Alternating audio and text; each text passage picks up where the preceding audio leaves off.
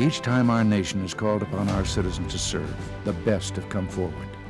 Words cannot express our gratitude and admiration, but we can and should take the opportunity on this Veterans Day to remember their gift to us.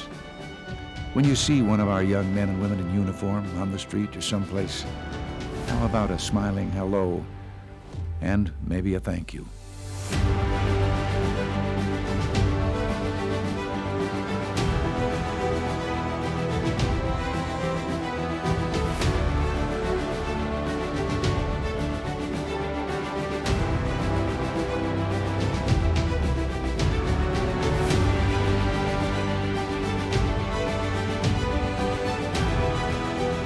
Veterans know better than anyone else the price of freedom, for they've suffered the scars of war.